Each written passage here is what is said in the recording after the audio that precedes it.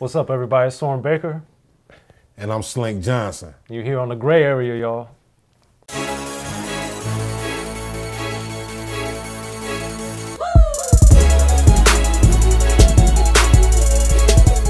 All right, Slink, so one thing that we do just on our own that we've been doing over the years, man, is always talking about rap. And one thing that we always talk about, or often talk about at least, is these underrated rappers, man. Yes, yes. There are so many underrated rappers and Absolutely. so many overrated guys who rhyme words that don't really go together and make melodies out of them. Or that makes I sense. don't want to call them rappers.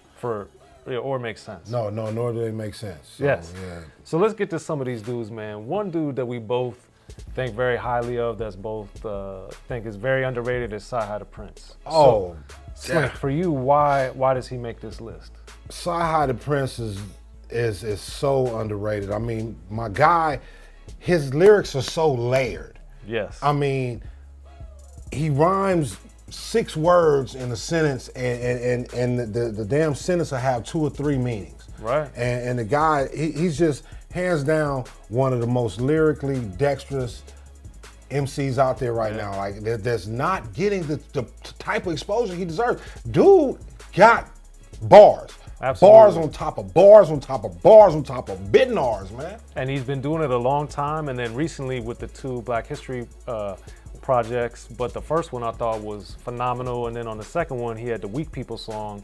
And when me and X had the radio show Open Bar Radio on K-Day, we were playing that on Open Bar. And the thing is, like, that song doesn't really fit what we were normally doing, but the song was like phenomenal. We had to play it, and the lyrics, it was just phenomenal, man. Like, he's got like the social commentary, he's got the punchlines, the double, triple entendres, the wordplay is immaculate. It's crazy. Yes, that's exactly it. Immaculate. I mean, there's nothing, I have nothing ill to say about CyHi the Prynce's ability, the way he puts his songs together, the way he puts his rhymes together.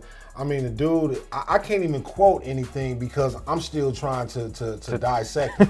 I'm still trying to dissect the lyrics. It's like, dude is an amazing, man. Yeah. And Kanye got a diamond inside. Well, I don't know if he's still there or not. Yeah, no, he had the Elephant in the Room song that he had come out that basically, you know, was got kind of mixed reactions, mixed understandings, because it was basically dissing Def Jam and Kanye, but then they were like, oh, it's not real. But I don't know, man. Like, I just saw the title for that song online right here. I was just looking him up.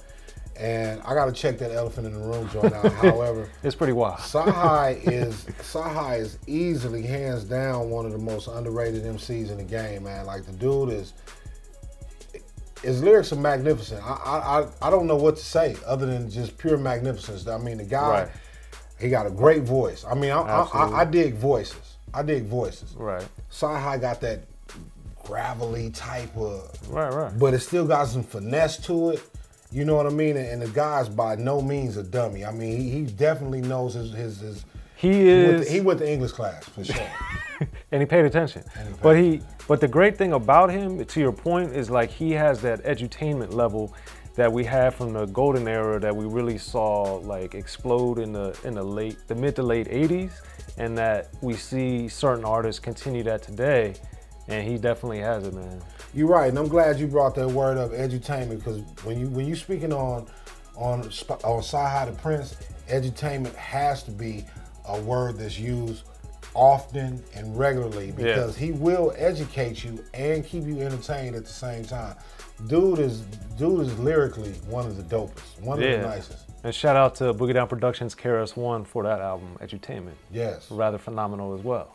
Now, speaking of another artist that just came out with a new project that I know that you feel very highly and very passionate about that we got to bring up is ScHoolboy Q. Definitely. So for him, obviously he's had huge success, but to you, he's still underrated, and why is that, Slink? ScHoolboy is, ScHoolboy is underrated not by a fault of his own. Okay. In my opinion, although he's received worldwide acclaim. I'm talking about my guy. Shout out to ScHoolboy. I see you, Young Groove, doing your thing all over the world. Man, ScHoolboy comes from a camp where he's in a camp with Kendrick Lamar. Right. So I really think that Kendrick Lamar's light is so bright that sometimes you don't get to obscures ScHoolboy. It obscures ScHoolboy's a light that is equally as bright, but it may be a different hue. So some lights shine a little brighter than others, you know what I mean? And that's not to have any kind of negative connotation. Somebody, you light skin or dark skin. I mean light and energy. And you know, Kendrick Lamar is definitely hands down another one of the most skillful MCs in the world. However, I feel like the rest of the TDE camp is underrated. Beginning with ScHoolboy, the rest of the TDE camp, because everybody's checking so hard for Kendrick Lamar. Rightfully so. They forget. Rightfully so. But they forget that J-Rock is a monster. The J-Rock is a monster. Ab-Soul is a monster. Q is a monster. And there's so many monsters at the TDE label right now. I mean, that guy, they should change the name of Top Dog Entertainment to the Monster Factory Records, because them dudes got some monsters coming out of TDE right now, man. Yeah, man. I remember when J-Rock was on Warner Brothers and like just hearing his music back then, and I did his first bio.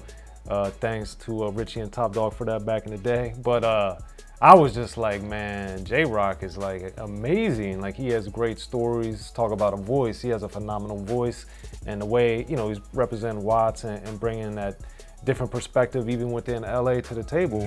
And incredible. Which leads us to our next person, Slink. What is that?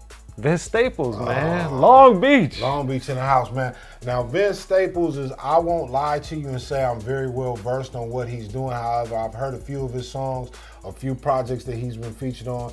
And yes, the young dude is definitely doing his thing. Right. I'm really feeling his name, Vince Staples. Yeah. You know what I'm saying? Coming out of Long Beach, man, the boy is, he got that edge, man. He got that street edge, but he's, again, lyrically nimble, man, and I like that. And just like we were talking about with CyHi, like, Vince's lyrics are so layered that, like, you get the punchline, but then when you go back and think about it, it just hits you even harder, man, because you're like, wow, he really...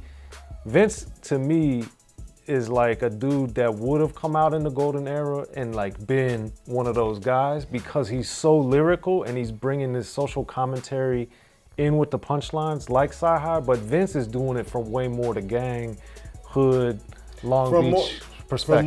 From more of a street perspective. Yeah. Whereas, you know, nothing to take away from CyHi, because he's definitely street too, but CyHi has a more Pan-African perspective, right. I think. I mean, I would agree. He has a more pro-black message, and I really enjoy both of them. And that's the thing about artists too. I want to say, while we talking about underrated, a lot of people a lot of people will compare artists when, in all actuality, personally, it's hardest for me to compare artists because I like what they bring to the table. As like, I can't compare a CyHi and a ScHoolboy, and that's not to say that you right. but because these guys are both bringing their own brand of flame to the table. Now, if you have one rapper and someone who's clearly biting, that's a different ball game. That's a different ball game. However, you got all these different styles coming from these different parts of the country, man, and these guys are definitely not getting the type of shine that they deserve. Yeah, man, and I think for those that don't know, if you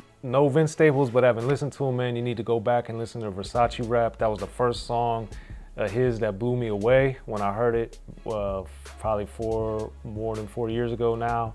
And that song, like, lyrically, dude, is just phenomenal. And the way he brings in politics, religion, the hood, the legal system, society, it's just amazing. And like his own inner family workings, like his mom and his dad and his relationship with each of them and how that was influenced by his dad, you know, being incarcerated, being on the streets, and his mom being very religious, and like all these different things going on that he weaves into all of his albums up through Summertime '06, and he's about to put out a couple new projects pretty soon. It's phenomenal, man. So, you know. That's what I like to call intelligent rap. It's a lot of intelligent rap that isn't getting the type of shine it deserves. Exactly, man. Because, again, you're not talking buffoonery. I mean, these are actually dudes that are speaking clearly. Right. Putting words together. Very, very clever words. Very clever punchlines. And concepts for the stories. Oh, definitely. So that's intelligent rap. But, you know, sometimes people get caught up in the way it looks as far as the package, the way the package is delivered visually. Visually and also lyrically, because of course back in the day, it's not as big of a deal now, but back in the day, people be like, oh, they're cussing, they're using the N-word, they're doing whatever, so they're not gonna respect it. But when you look at like Vince Staples has a song 6500 on a Hell Can Wait EP, and he's basically breaking down like how bad gangbanging is and how like looking at it, everybody's looking at it the wrong way, the dudes that are in it. And he's basically telling you like, you know, the only way for this to survive is for us to die. Because that's how the gangs, you know, keep perpetuating. Wow. Dude, it's amazing. Wow. So you gotta listen. And that's why Vince Staples is one of the most underrated, man. Like, he's phenomenal. Y'all need to listen. Well, today we showcase ScHoolboy Q, CyHi the Prynce, and Vince Staples.